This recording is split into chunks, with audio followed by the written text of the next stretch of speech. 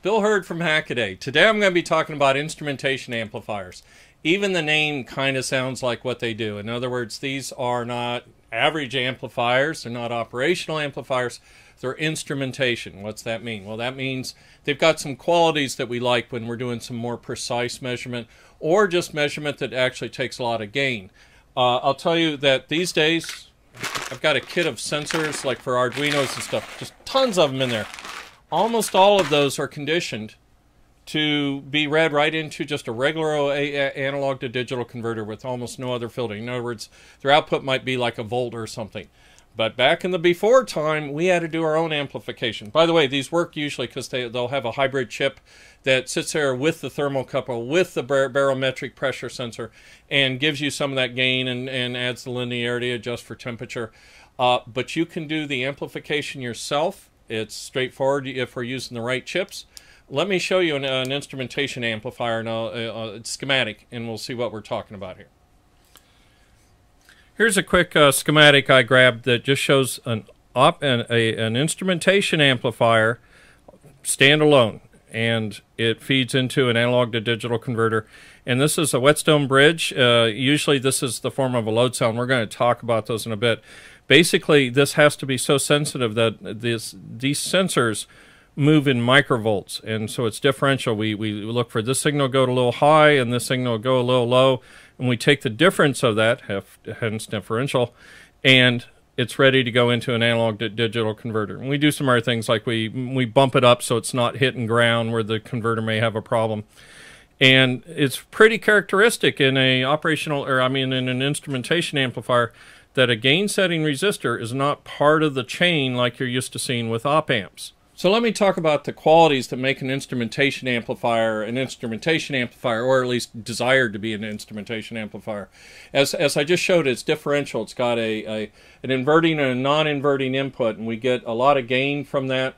We get noise cancellation. We're going to talk about common mode rejection here in a second, where the signal on both of them gets canceled out. It's got high impedance. It doesn't load the circuit down. If this thing is real tiny sensitive and you hang something on there and you feel it, what you're doing is you're measuring yourself, not the circuit itself, not the sensor itself. So it's high impedance. And not only is it high impedance on the inputs are very close to being identical. We don't want one going, oh, I've got this, and the other one kind of dragging differently. You won't get a clean reading that way. So they're both high impedance. They're both fairly identical.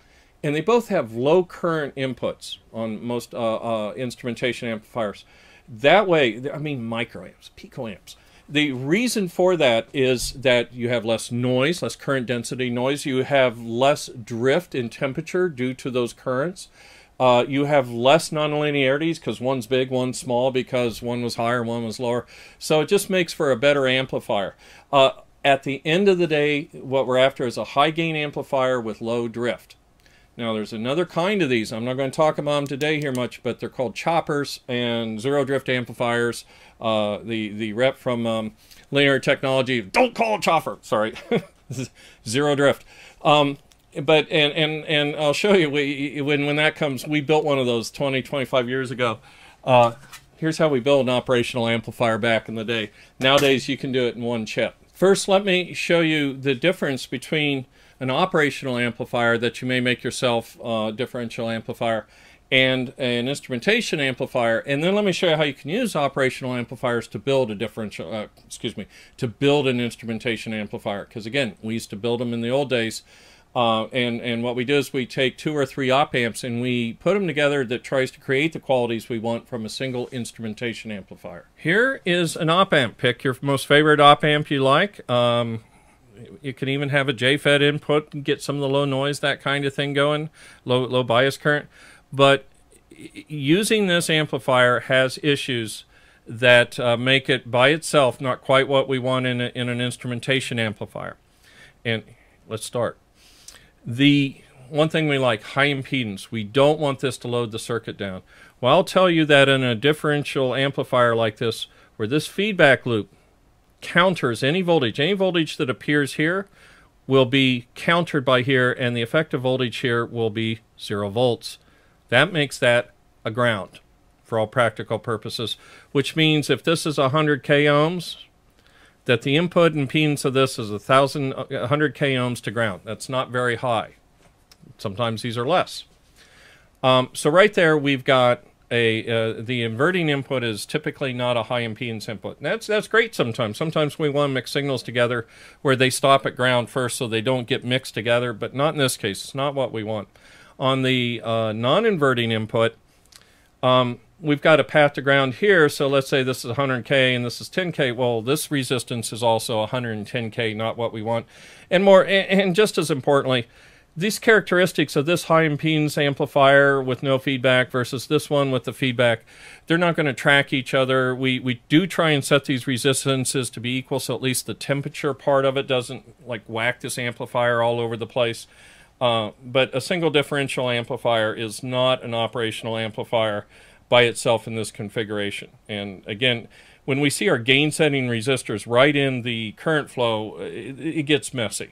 Here I've built, I didn't build it, I got this off the internet, but I could have easily drawn this schematic for an instrumentation amplifier. This is very standard. And what we see now is the input goes straight into the non-inverting input of an op amp. I could have built this with my favorite op amps, provided I could live with some of their issues. There's no resistor to ground, there's no gain setting. The only requirement is out here there has to be some kind of path to ground so that this gets biased, okay? Electronics don't like to really float, they still like to have current flowing, even picoamps. So that's the only requirement for this. But if we look on the other input, one of these will be like the inverting input and one will be the non-inverting input. See? Yeah. But they're both high impedance. They're both identical. If this amplifier is the same as this, then and this is low impedance or high impedance, then this is high impedance. We find our gain setting resistor in this case, and what they'll do inside a chip is they'll laser trim all of these so they're all nice and even. This current's equal to this current, and they bring out one single resistor for gain. So a lot of times this is the one you have access to. Sometimes it's programmable using I2C or SPI. Sometimes it's just preset. But by taking high impedance, and then differentiating them, and keeping our resistors nice and trimmed inside one single resistor, I'm on my way to making an instrumentation amplifier. I can get a gain of 100, I can get a gain of 1,000. I've seen these with gains of 10,000. You got to get a lot more careful. But we're on our way. I do want to show you in our bag of tricks department, you actually can build an instrumentation amp, fairly serviceable, using just 2 op amps. And again, look, here's our high impedance input, here's our high impedance input, and this gets negated, this gets inverted by virtue it's fed to there. I haven't used this personally, and the only issues I would have with this is first you've got to get all this so it matches the gain of this exactly. It's not introducing its own temperature curves, its own errors. But I'll also say there's more delay from here to here. It's going through an amplifier. Well, more delay is a pole. There's a low-pass filter going on. And if you were using this where common mode rejection ratios and higher frequency, you know, just more to it by virtue this isn't really identical to this. But low frequencies, non-critical applications, knock yourself out. This is a dual package, so you can create an op amp, an instrumentation amp, in one single package. Now, some of you that may know my background a little bit, before I designed computers for Commodore, which were mostly digital except everything's analog, I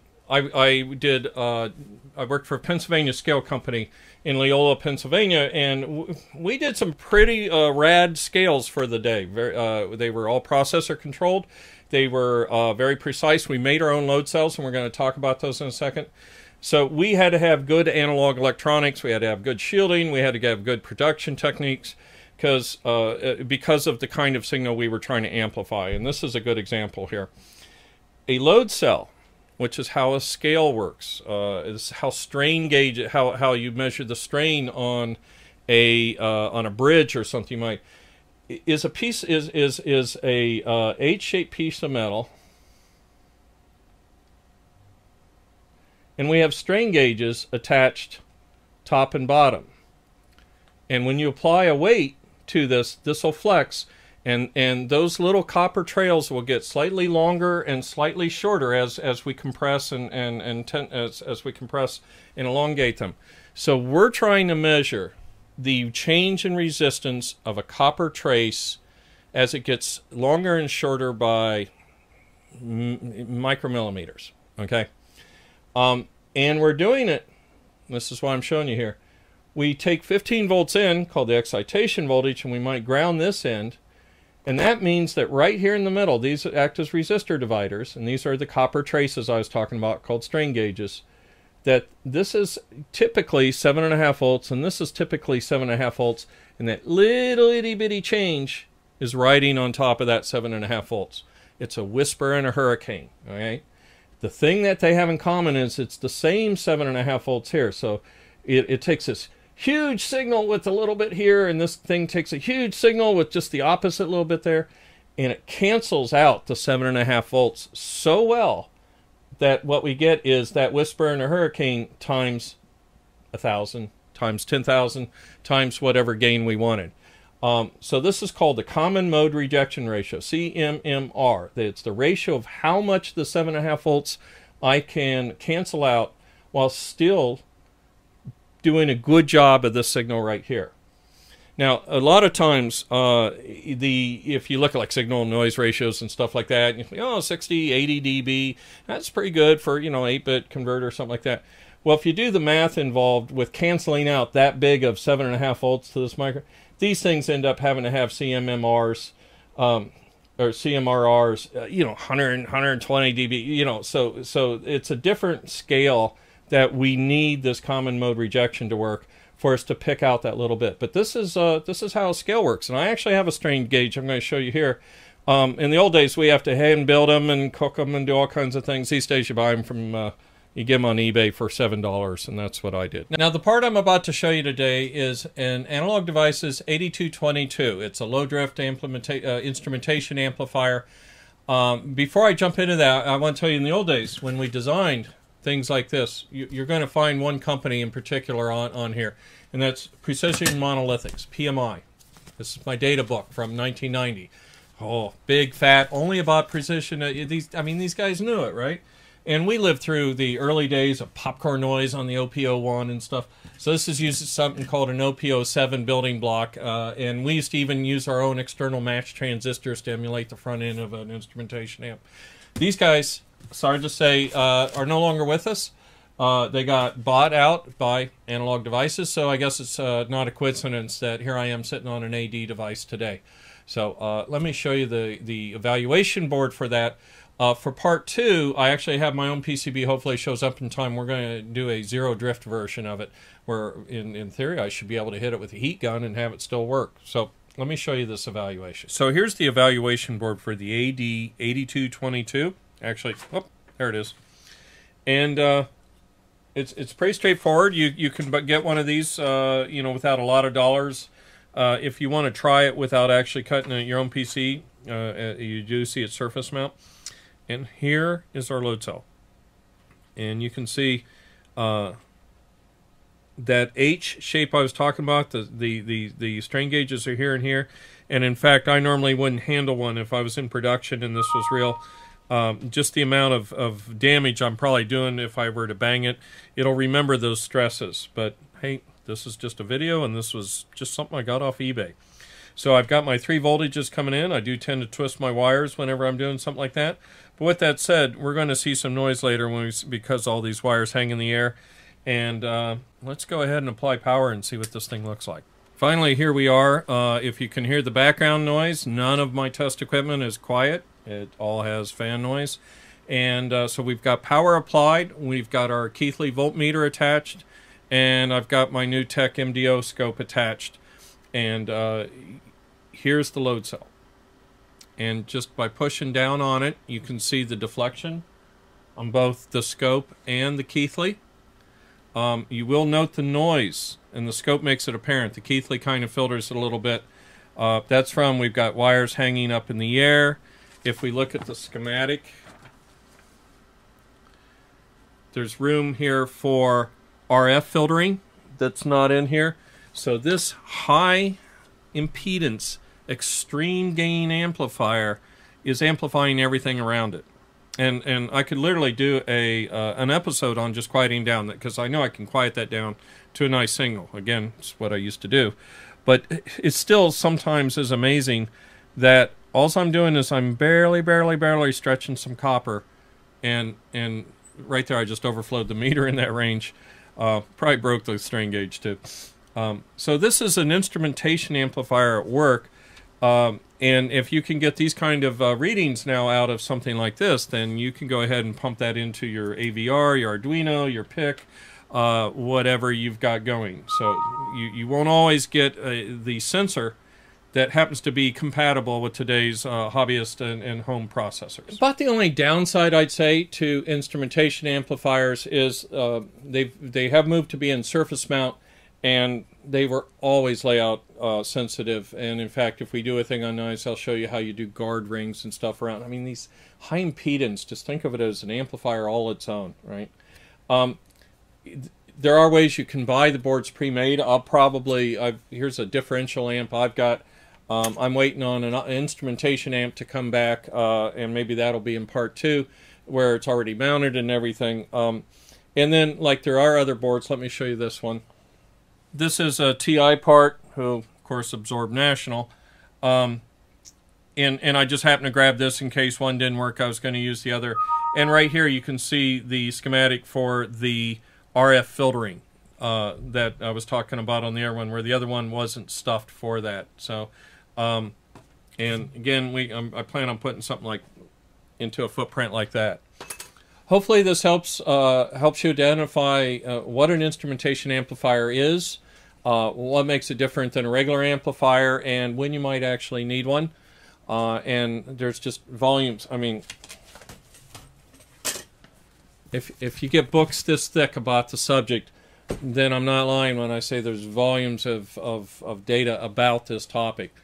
When it comes to picking out the signal from amongst the noise, a lot of times you can do it by doing dotting your I's and picking the right part. So again, Bill Hurd from Hackaday, hoping this introduction to instrumentation amplifiers whets your appetite for a little analog. Maybe we'll do some more digital here in the future, get off the analog, but for now, Bill Hurd from Hackaday, come on back.